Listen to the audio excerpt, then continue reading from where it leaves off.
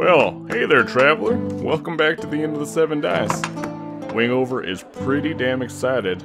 Hey, why don't you just go over there and see how he's doing? Ah, traveler, yes. I'm so excited to tell the tale for today. You're going to be like, oh, that was pretty neat, or oh, that stuff was pretty cool, but I've been waiting for this for so long. Anywho, travelers, let me, right, the interns. Let me go ahead and introduce those BattleBard interns. This is, oh god. Oh god. Travelers, I'm so sorry, but it appears that Bloody Craig and Murdering Samantha have killed/murdered one another. Oh my. Oh, the blood is everywhere from Craig. This is unbelievable. Michael! Yep. We got 2 bodies over here. Can you come clear it? Again? What do you mean again? I mean, sure, yeah. Alright, I'm coming. Whoa, looks like they, murdered/killed each other. Well, that's the idea. I think it's like in the names and stuff, you know. Alright, well, I guess I'll get to cleaning. Thanks. That was, pretty crazy. Hey, traveler. Anyways, if you want some pretty rad sound effects or cool things for your shows or your game at the table, you need to go check out BattleBards, and they'll send someone over to your house. Maybe not really, but maybe they will. And they'll stand there and they'll play those amazing sound effects. Like maybe you're thinking, I just really want leather shoes walking on wooden floorboards. They have you covered. Don't you worry. So go on down there to battlebards.com, use the promotion code Ballad 7 dice to get 15% off of your subscription. Let's see here. Oh, one last thing, travelers, before we get into this tale. I have a review fan mail from Devrin11. Somebody actually gave their child numbers in their name. Ha! What will humans think of next? Let's see, it says, love these guys! Exclamation mark! Nice job. Keep up the great fun and wonderful adventures! Exclamation mark, 5 stars! Why, thank you, Devrin11. Or do people just call you 11? I don't know, maybe. So, travelers, where did we leave off? Ah, yes. We were just discovering what was happening at the Salty Spittoon. Oh, shit. Ow! We were discovering what was happening at the Salty Spittoon, but now we are about to discover a very chilling truth about a party member, as well as possibly an episode in space. Join me, travelers, as I bring you the case of Erin Bordeaux, Part 4.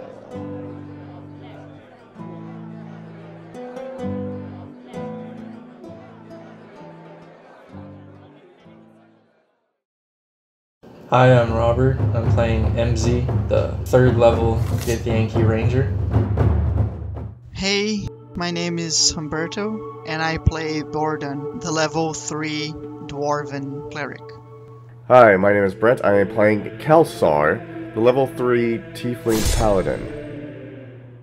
This is Evan. I'm playing Ronnie, the 3rd level Half-Elf Bard. Where we last left off, you guys had just gone down to the docks after learning the horrible tale of the Salt Spittoon and laughing about it. You managed to avoid getting arrested for the death of 5 civilians and a strange illithid-like creature. And after going down to the docks, you quickly found the ship that was responsible for this gruesome tale. And when Ronnie went up to go talk to the cloaked figure, he saw it was a human woman who... So Ronnie went and saw this cloaked figure who was a human woman. She pulled her hood back, and after she exclaimed that he's still alive, suddenly there was a white flash of light, and all of you were blinded for a moment, and she was gone. So we pick up from there. Oh, God, what was that about? Ronnie, what did you do? I didn't say anything. I just kind of walked up and There was a lady, and then I was blinded. Why does always happen to us? I don't know. I might be cursed. Yeah, you're cursed, and we are cursed with you. Yeah. You are our curse. We're going into the salty spittoon, which is apparently cursed too, so we're gonna be double cursed. Why is everything cursed around here? So you guys are just shouting in the harbor. A lot of anger between Borodon and Ronnie. Yeah. Death Shift is a place of rage. I sense more anger from Borodon. Yeah, our good aligned people are just super angry all the time. Yeah. They're so stressed. It's tough being good all the time, okay? Yeah. It's easy to be an asshole. It's hard to be a good guy. Fair enough. Because we keep, like the feelings inside, Mm-hmm. all the anger, Yeah. the hatred. All the anger I have towards Ronnie. So we should investigate the salty spittoon. Yeah, for sure. Yeah, let's do it. Okay, so you guys are gonna try to get up on this ship. There is no boardwalk that's leading up to it, but it is roped down. All right. So how high up would the... how high up do we actually have to get? It's probably around like 7 or 8 feet. Ronnie, since you are our rogue, could you please just scout everything before we actually... I'm a bard, not a rogue. Yeah, but I mean, you are the best one for this kind of stuff, right? Look at me. I look like a barrel with an armor. I have a grappling hook and rope. Let's use that grappling hook and rope then. Yeah. So that's what I'll do. I'll put the grappling hook onto my 50 feet of hemp rope and just throw it up there. Alright, you want to make me a range check? Sure. 19 altogether. Neat. Alright, yeah, you hook it up there and it hooks onto the railing, no problem. Nice shot, MZ. So who wants to go first? I guess I'll go first, just in case if we get ambushed. At least then I can, be the meat shield. Shouldn't... I don't know, maybe the people that are actually, stealthy do that? I'm just saying we should check before we should, hop on board of that ship. Alright. I'll go up there. I have a +5 to stealth. Alright, he'll go up there. Ronnie. Okay, so MZ, you want to make me a stealth check and an athletics check to climb the rope? 22 on my athletics, 19 on my stealth. You scale up this rope, no problem. And you guys watch, it's kind of freaky how quiet he is while he's doing all this. Like, he even skimmed the water a little bit, but it didn't make any sounds. He crawls up onto this ship. And MZ, when you get onto this ship, you notice that the deck is painted red. It doesn't look like it's blood stained, because usually that's like a darker, almost brown. This looks like it's just a blood red that's just been painted all over the deck. Okay, I keep my communication stone in an upper left pocket, and I'll just kind of whisper into it. The deck has been painted red. What else do I see? Over. You can do either a perception or investigation. I'll do perception. 13. MZ, while you're looking around on this deck, there's not a lot that stands out. Most of it's just, your regular ship stuff. But one thing that stands out to you is right near the railing that would be facing towards where you guys were all standing, there is a little bit of a scorched mark and a few things that look like they've been burned to ashes. Like right on the boat, like right where I would be going over? Yeah, it's like right at the railing, and it's facing towards where you guys were standing. A bunch of scorch marks. Do you have Arcana? No. Do I see anyone on this boat? No, you don't actually. I'll go over. You'll go back to the party, or you start looking around? Yeah, I'm assuming that I'm just sort of hanging onto the rope, looking over the edge of the boat. So I'll actually go over onto the boat now. Okay. Yeah, so you go onto the boat, no problem. The deck itself, it seems, other than just being painted, it seems clean, and those scorch marks. Okay. I'll put my hand over the railing of the boat and sort of signal for, like someone to come up. Okay, you guys see MZ do that. Probably everything's okay, right? I think that's what that means. The communication stone. I'll say the coast is clear. Oh, okay. That's athletics, right? Yeah. Got 20. Like 9. Nice. 19. Damn. I got 10. Okay. 10's what you needed. There you go. Perfect. 12. Oh, okay. Ronnie gets up this no problem, to everyone's surprise. And Borodon, you have a little bit of a struggle. That's not a problem. Kelsar, there were a few times where you were sure that you were going in that water. And you're in full plate, so you would just sink to the bottom. Yeah. So you all haul yourself up onto the deck, and you look around. You see the scorch marks that MZ just points out quick, and you see the blood red painted deck. Is this blood? I try to smell it. I grab the grappling hook and the rope and pack it all away. Okay. Nice. I guess we should go inside.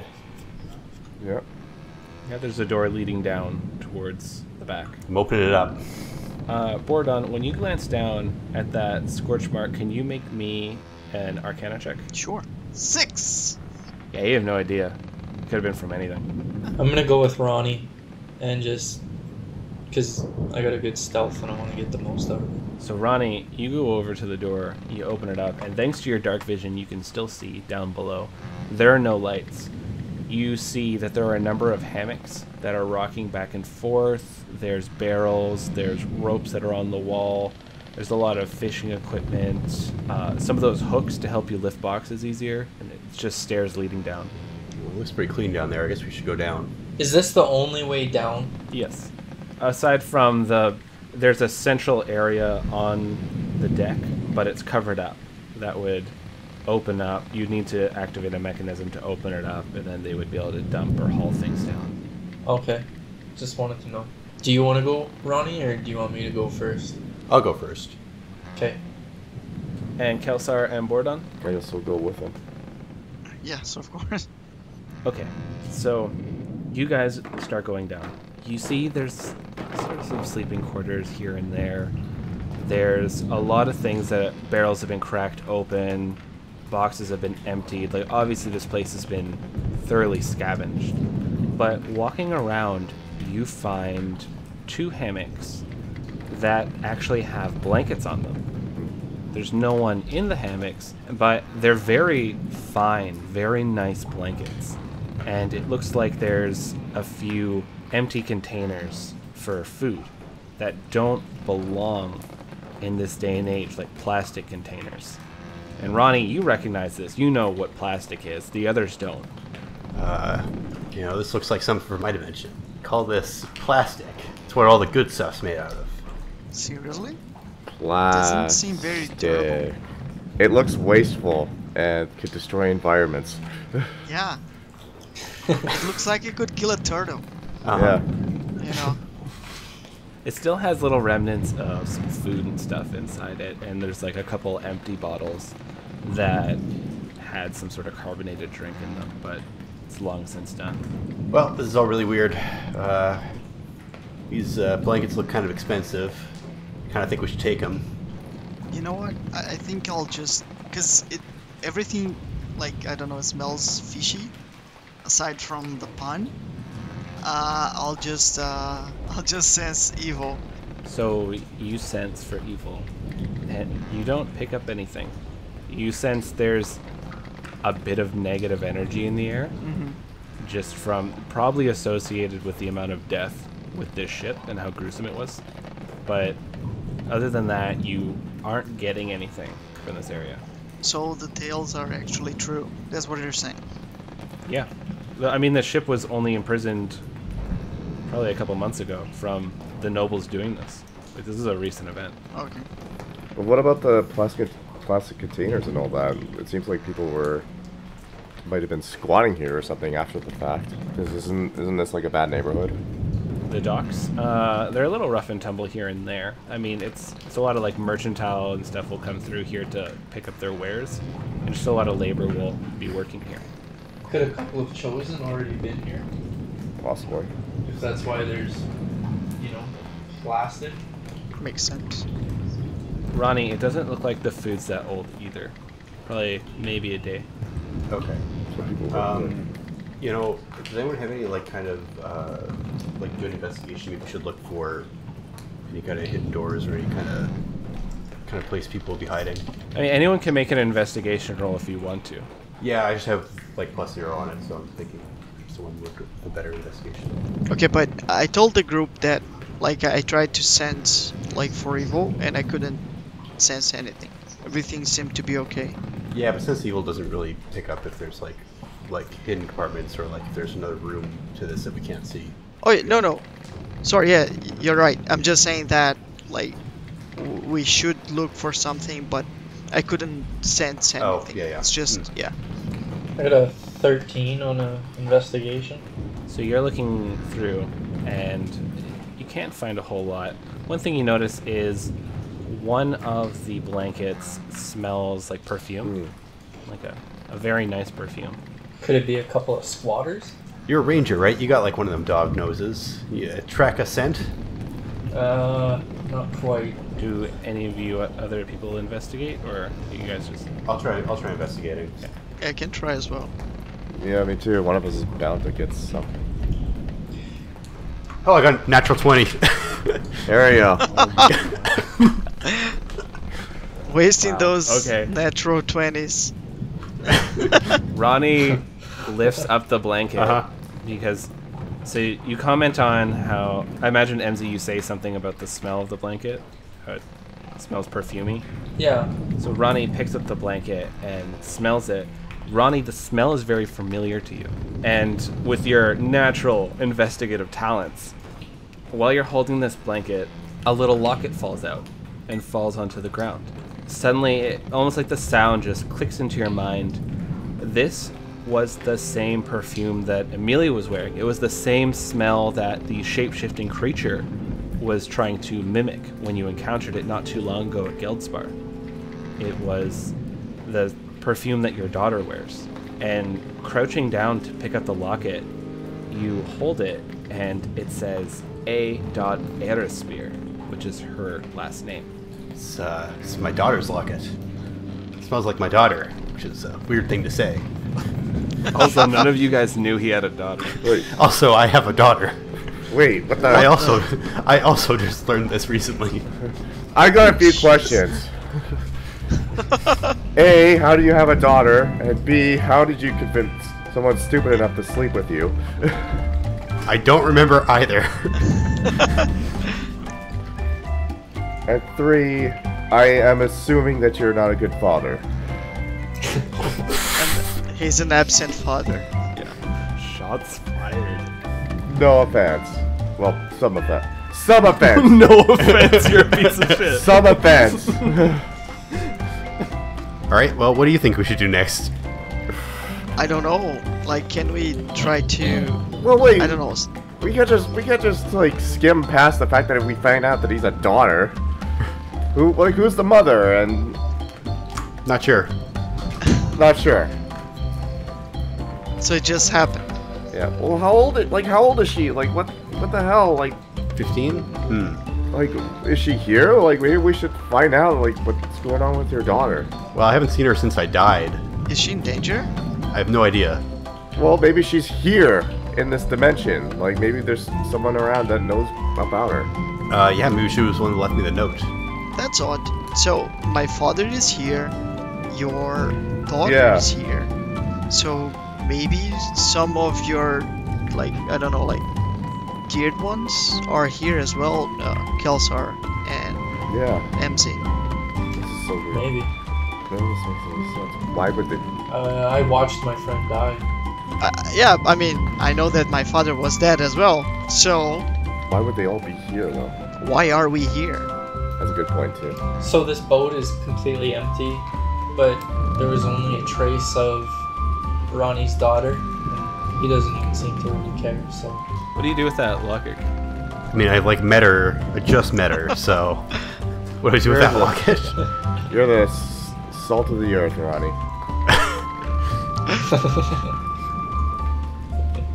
See if I can open it up. You open it up, and it's a picture of her, and it's a picture of her mother on the outside. She also looks older than when you last seen her.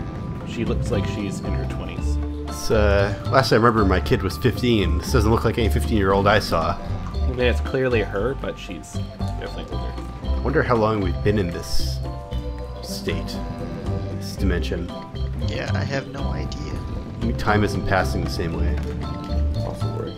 I mean, if they are from the same dimension that we were, and time goes faster here compared to like our own dimensions, does it mean that everything sort of was okay in the end? Because when I left my dimension, everything was going to hell.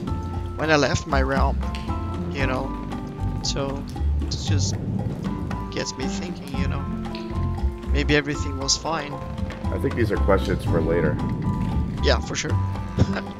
Because it's just guessing right now. Yeah. I totally agree. Well, I don't know what to do with this information. We don't really have like a trail of places to go. What about Albedo? Maybe he knows something.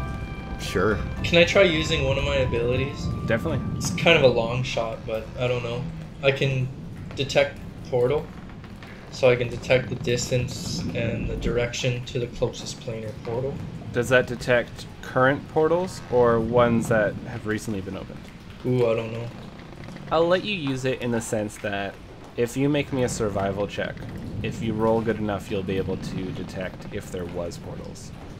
Okay. Because this one, it's saying basically you detect the distance, the direction of the closest planar portal, 1 mile of you. Mhm. So that's saying like open portals. I got a 19. This place is lit up like a hotspot. There has been so many portals that have been opened and closed here. I'll let everybody know that. Well, that's odd. Huh. Yeah. I mean, maybe that's why there are like scorch marks on the upper deck. So, like, Maybe. is this ship like a hub for like other dimensions or something? Is it related to that? That I don't know. All I know is that there has been a lot of portals opened up here. I wonder if more people are going to be coming through here, but So what happens if the ship sinks? I guess what. Well, I mean, typically people would just teleport into the water. Who knows? Probably. I don't know, are portals tied to a spot or are they tied to an object? Would you just come onto the boat wherever it is? It depends on how good you are with that. Like if you're like a master of the craft, you can tie it more to an object, but most people just tie it to a spot because it's easier. Maybe we should let the guild know about all these portals. They might know something about this, or at least want to know that people are coming in and out through here. That's actually a good idea, Ronnie. He's been sober for a day. I know. Yeah, no, this is not Finally, like a you. good idea. You know, Ronnie. He's rolled like 3 natural 20s. You know, Ronnie, you're a very productive person when you're not drinking or, you know, trying I'm to. so miserable. Okay. Well, He's a little shaky. yeah. I think you did. It pains me to say this, but I think you did earn a drink after that. So. Well, they have drinks at the guild, so let's go back. I think we got everything we could out of this. So you guys go and you rush on back. It's after midnight and you come on in. And you're a little wiped out. Thankfully that nap let you kind of be energized for a little longer. You make it back to the headquarters and it doesn't look like anyone's awake right now. Yeah, but I don't think that can wait. Okay. So where do you go? Just, do you go to like the dorms or the offices? I'm going to Astoria. So you guys rush over to Astoria's office, you go down the corridors, and you knock on her door. After a few short moments, she opens with the door. You see that there's a small candle on her desk. It looks like she was working on something. Borodon. Oh, everyone. Wow. Do come on in. Excuse me. She sits down at her desk. What can I help you all with? So MZ can explain her. Hey, it was Ronnie's idea. Ronnie, do you have something to talk about? We went down to the Salty Spittoon, and there was a whole lot of portal activity going around there. You see she like catches her hand as it's like going out. She's like, God, I hate that. Portal activity. What kind of portal activity are we talking about? Is there one still open there? No, but lots have been open and closed recently. Interesting. it would seem most likely then that we have a planewalker. We have another one actually who is working with us at New Dawn, the small town where the Valkyrie's Chosen is set up. There are people who can naturally teleport into different worlds and different places. But I don't think it's just one person. Oh? Yeah, because we saw, I don't know, like some blankets and some, what was it called again? Plastics? What was it again? Play Yeah, that's it. stikes. No. Play stikes. That's what you... Play stikes. Oh yes, Yeah. of course, play Yeah. stikes. So we saw this Play play stikes things. Yes, it's like a tongue twisting word, I know. Yeah. And yeah, it seems like they are from Ronnie's dimension. Interesting. Do you know who they could be? I know that's a long shot, Ronnie. I mean, that's an entire world, but do you have any clues? Well, it could be my daughter, but I don't think she's a planewalker. Huh. She just, like, kind of catches herself. Ronnie, okay, you have a daughter. That's what I said. So... That's what I Everybody's said. impressed. Wow. So your daughter, did she ever exhibit behavior that she could teleport on whim? Ronnie, were you around at all for your child? Yeah. No, I only saw her for like maybe a day and a half. So I don't remember any teleporting, but... Okay. I love that. Okay, well, perhaps the person she's with then has this ability. Oh, she was with a robot. Are robots planeswalkers? A robot? What is a What robot? Yeah, what is a robot? I'm sorry, Ronnie, we're not from your world, so there's a few things that we just are unaware of. Are you talking about the Vision? It's like a golem, but it's made out of metal.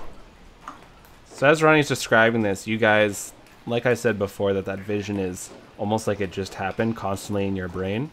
And you remember seeing a man completely made out of metal running beside an elven woman and a dwarven woman on a giant albino boar.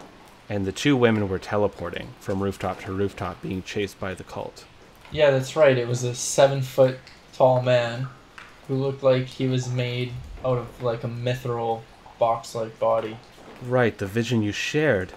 Did any of you recognize the people in that vision? So there was this robot, then there was the elven woman and the older dwarven woman. I think the dwarven woman is my sister. And Ronnie, looking at that locket, the woman in the picture is the same one from your vision. Dun dun dun. Yeah. You're the only one who knows this because you're the only one who looked at the locket. Oh, I'm still the one who looks at the locket. Oh, okay. Well, could we actually see couldn't see that lady close up enough to recognize them, right? In that vision? You could see them fairly well while they were like jumping and hopping, because you were seeing it through almost like, think of like a camera following them along the side while they were jumping on these rooftops. So my daughter must be here. It's her from the vision. Show everyone that locket. So everyone sort of leans forward and looks at the small photograph. And you see there's a beautiful elven woman who's in this photo. And then her mother beside her, and it just confuses you more. Does she have like 19 charisma as well? No, but she looks very beautiful. And everyone's just sort of staring at the picture like, how did that happen? I'll tell you about my 19 charisma. Ronnie, were you very successful in your world? Were you very well known? How did... Oh my god. He has a daughter. I mean, let's face it though, this man could probably talk us into buying back our own clothes from him. I'm not an He stopped idiot. Joffrey in the hall. Galsar, I'll sell you your own clothes for 10 gold. Deal. Wait, shit. And done. Ha, fool. I am the savvy businessman. Well, this is alarming news. So we have your family involved in this, and both of them are teleporting around as planeswalkers. This is incredibly important because Dorm is hunting after planeswalkers. That's not good. We're not sure why exactly, but she wants them, and it's not for something good. Most likely for the giant portal that she's trying to open, which would make sense. Well, if Dorum's after her, after these planeswalkers, then maybe we should find Ronnie's daughter, And my sister. and your sister. I haven't forgotten. Borodon, your family is all in favor. This is so confusing. I know. Okay, well, I'll be sure to let everyone else know about this, so that if they see either of these people, we can have an alert going. In the meantime, we're actually going to need you to depart the city tomorrow to get going on that reconnaissance mission. Will do. Yeah.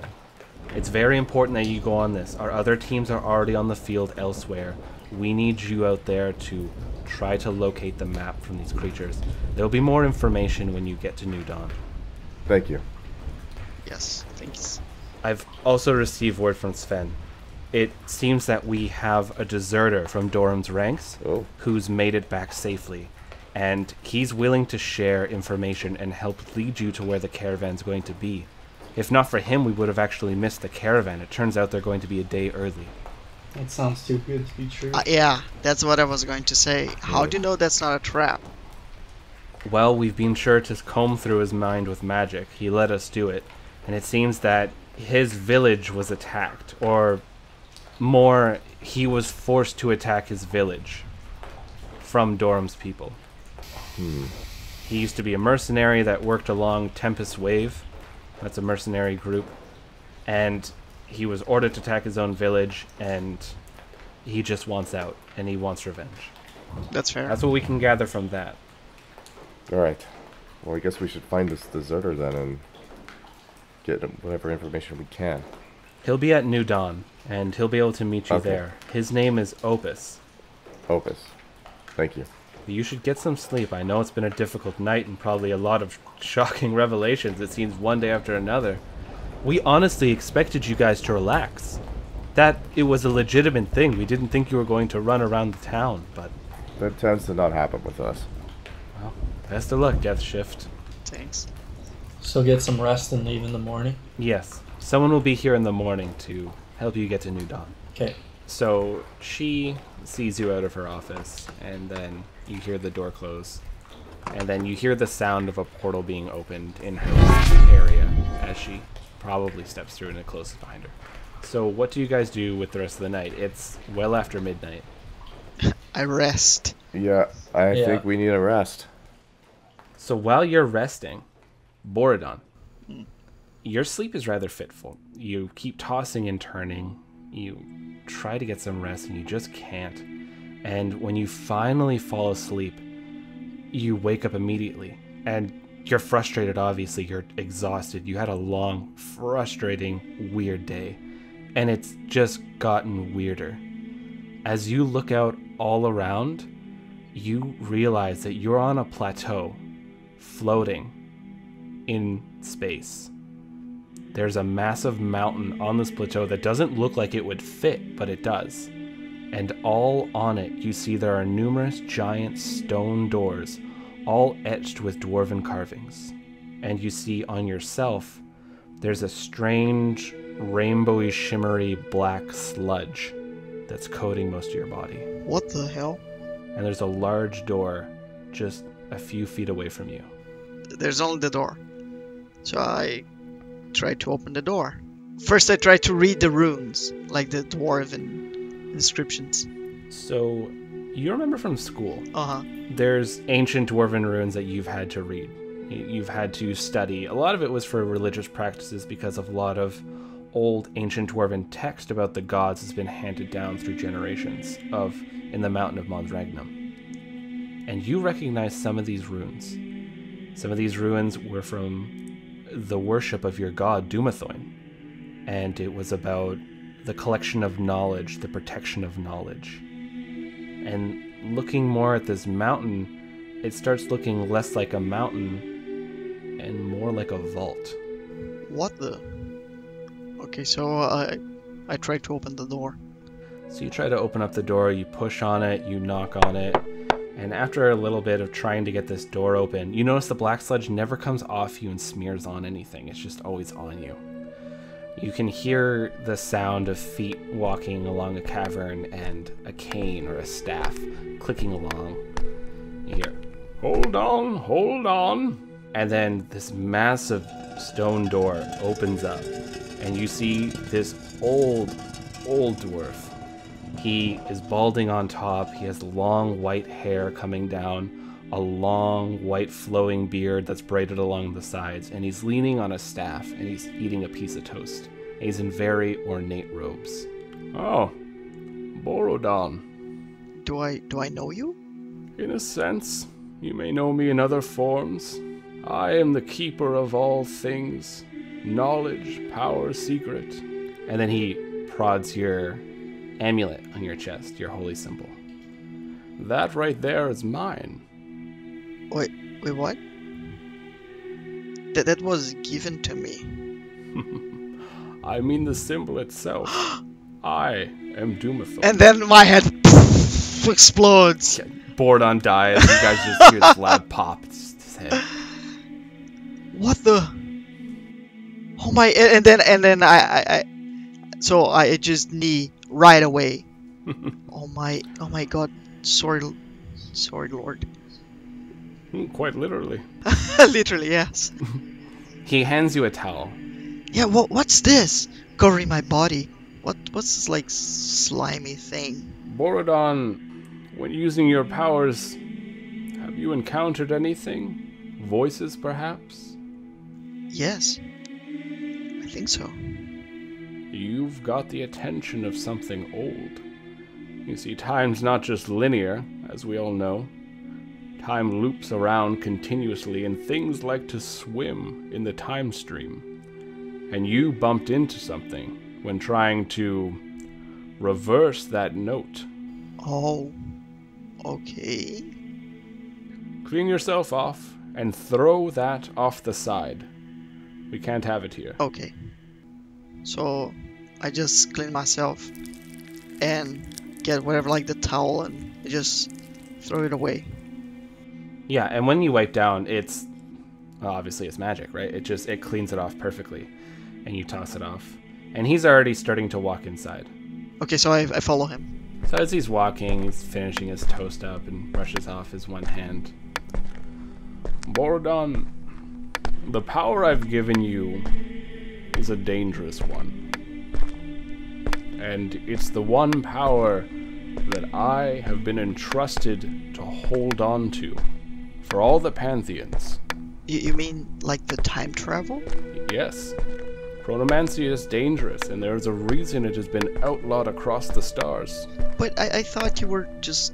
Not just, I'm sorry, my lord, but like... I thought you were the god of knowledge and stones. And what's the greatest secret than the secret to travel everywhere, every moment, and collect every piece of knowledge? Yes. Everyone wants this ability, but it's too powerful, too destructive. We used to let it run freely, and it destroyed many timelines. Oh boy. So, how much am I in trouble? I mean, because I'll probably have to use my powers, but I'll probably have to use them in times of danger, right? Not like at will. I gave you those powers to be used. You're sitting on the precipice of a very destructive event. If you fail, I'm afraid we won't be able to hold that creature back. He waves a hand, and while you're walking through this hallway, you realize that it's opening up into this large, beautiful cavern. There are so many doors that are leading to different areas, and they all have these ancient dwarven symbols. It looks like you're starting to enter into this metropolis of doorways and caves and passages. There's tomes just littered everywhere in piles. Just every piece of knowledge in the multiverse is probably inside this mountain. And if you had time, you could go through it all, but it's just overwhelming. And he waves a hand, and you see the ceiling sort of shimmer. And you see so many powerful, godly beings. And it looks like they're all focused on holding up this magical wall around the planet. They're trying to hold something at bay, and you see a darkness grabbing onto this. You see tentacles slithering around and slapping at this wall. And ever so slightly, you can notice as time passes, their feet shift a little bit back, that they can't keep holding it. So we are fighting a being that is stronger than the gods themselves?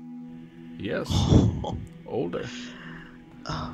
That's why you're rushing to shut that door so that we don't need to hold it back anymore. Okay. So, one question, which may sound completely stupid, but why don't the gods just smite the person who is trying to open the door? Because he's still a human, right? Yes, Dorum is human, in a sense. Just as you are dwarven, in a sense. Ever since this parasite has affected you, it has changed the very being of who you are, just as Dorum has been changed and shifted. The reason that we don't use our godly powers to smite is because we cannot. I am just an avatar of Doomathoin. I need to get back right away to help. But if even one of us strays for too long from holding the wall, then it'll cave in. And we've tried to find ways. We've sent champions after Dorum, but they just get torn asunder. Heroes of legend have tried to find her, and they've come up fruitless.